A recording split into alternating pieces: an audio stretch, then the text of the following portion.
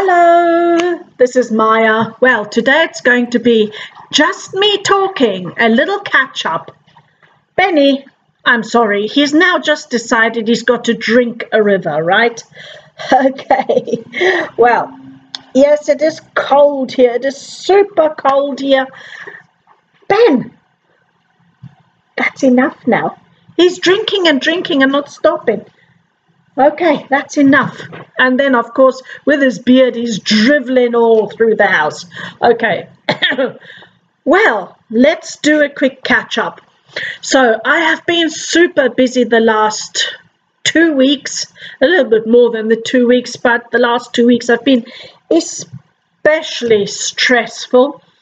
Let's just do a quick catch-up on my hubby, James. You know, I've posted a few weeks back, it's actually most probably a month or two back now, that he had gone an exploration surgery in his upper, well, it's not the jaw because the jaw is the bottom, so up here, the maxilla up here, because they thought he might have cancer in the upper bone, and they dug basically a hole all the way right through up into here to see what was going on. And thank goodness they didn't find cancer, but they still don't know what is going on. So they stitched it back up again, and they waited for 4 weeks for the swelling to go down and all the bruising and so on.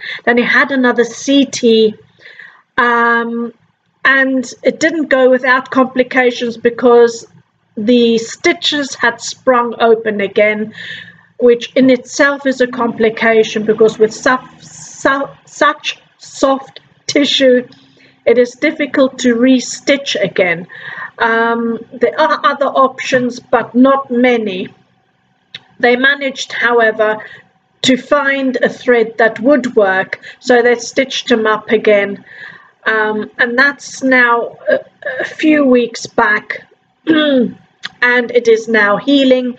However, he will have to go back in the new year, and I think it will be around the April time, and he will have to have another exploration. So they're basically going to have to cut it open again and redo the search and see what actually the problem is there, because on the CT it's showing up as a problem, but they can't really identify what it is, and the biopsy couldn't really find the matter per se either, so they most probably have to redo that. On the positive news, I thank you for all of those who helped us by buying some of my shaving stuff from the den, which has all gone into getting something for him, as in teeth for him to use. So they have made him now temporary falsies, if you like, that are sort of working. As I said, they're temporary, and as the gums and everything is still changing, they will need to be redone again, and some of it comes from the NHS, but for the final thing where you will have to have at least 2 posts, that is not NHS funded. So all the money that you kindly have given me by buying some of my stuff on Facebook and eBay and wherever from, that is put into a pot for that. So just to make sure that I am super grateful for anything that came through, and I thank you very much for that. The funding is still going to go on because obviously we're not looking at here maybe £100 or £200. We're looking into, well, the £7,000 to £10,000 here.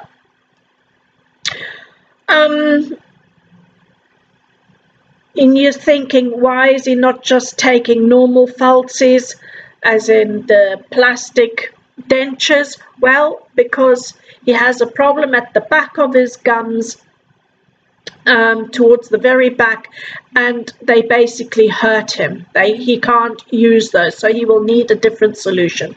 So that's the answer to that. So we have looked into everything we can do. Now let's move on from there. That was just that quick catch up. So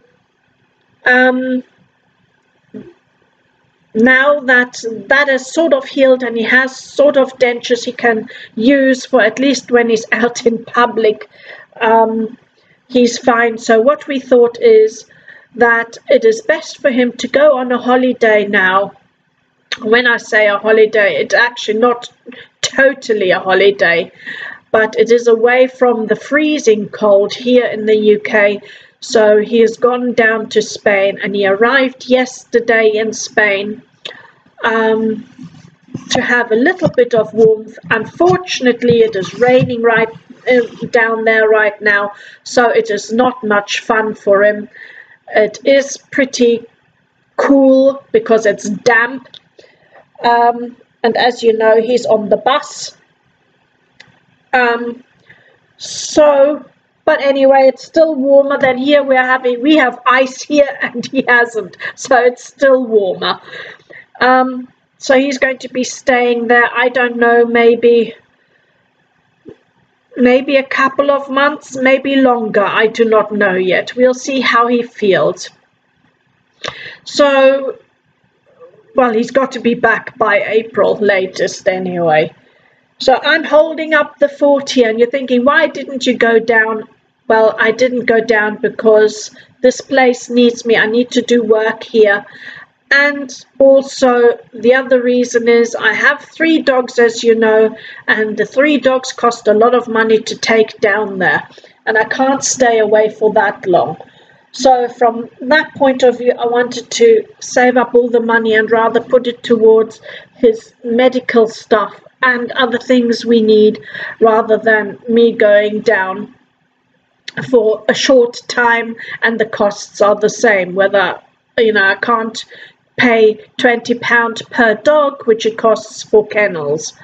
Apart from that, I don't want to put them in kennels for a month or so either. That's quite costly. So, and that is the discounted price, just so that you get an idea. That's what it costs these days. So he's going to hopefully have a bit of warmth and get the bus ready. When I say get the bus ready, we're thinking about whether we might be selling or whether we're putting it on Airbnb for the time being when he gets back, because he will not be able to go down for at least a year. We would prefer to keep the bus and do Airbnb, but the campsite and everything still needs paying for. So that's Hubby. I'm on my own, so that is why I get to do a few more videos than usual, because I don't have to be caring for him per se. Right, now that is the husband catch-up. And of course the 2 weeks prior to him leaving, I had to get all the lists together, what needs to go down, what needs packing, what needs getting sorted beforehand, and so on and so forth. So, but we managed, and he's arrived safe and sound, and the comms are working as well, which is great, because I wasn't sure whether the comms would be working once he gets down there. We have had, in the previous years, we've had problems with the comms, but the internet is going, and he got everything set up. That is perfect, so I need not to worry. Now, let's go on to the DIY side. And yay! I finally finished this blanket. Oh, here it is. Sorry, here it is. Okay, it's finished. Now, oh, let me look. Is the dog behind me? No, I don't want to be rolling over any tails. So let me try to get up. Right, and I'm just going to hold this up sort of in half, and I will see if I can post a picture up. So, right, it's humongous. Well, it's more long than wide, but that is what I wanted.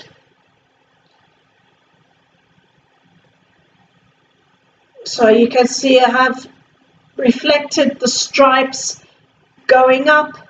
I've reflected here on the side.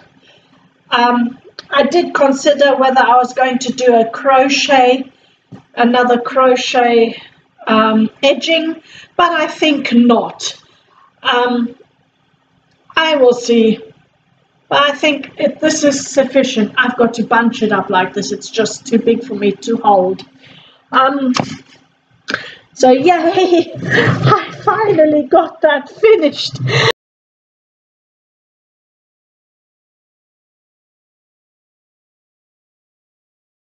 I didn't think I would. So I'm super happy about that. It started off as a small project. I was just going to do the middle panel and then to use up my scraps of yarn. And then I decided, oh no, this looks a bit too plain and it's maybe a tiny bit too narrow, but I wanted it long so that when I'm sitting on the sofa, and often, I don't know, do you do this as well? I don't sit straight on the sofa like this. I sit across like that, and then the television's like sort of there on that wall, and I put my feet up on the sofa. So I'm sitting, not lying, but I'm sitting, so I need something long to go all the way up. So that's why I wanted something that's not too wide, but long enough to tuck the feet in and everything. So comment below if you do that as well, or if you have other sort of weird ways of sitting on the sofa. Oh, and of course, when I'm sitting on the sofa, then I have okay, I'm sitting like sort of diagonal like that. My feet are hanging off the sofa on the one side, on the end there, and then in the gap here is the big dog. Then I have the small dog often sitting on my stomach, and in the gap where my arm is and the armrest, the black dog is sitting. So that's often one big family sandwich, basically. So watching television, and sometimes I'm knitting as well, or doing whatever. So let me just check. I actually put a little list together what I was going to say, but now I've already forgotten. That's a good one, isn't it? Oh yes. So that was the blanket I wanted to show you.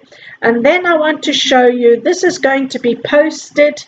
I have recorded a tutorial and I've just got to edit it, which is going to take a while because frankly, when I did it, it was late at night and I was tired, and I did a lot of speech mistakes.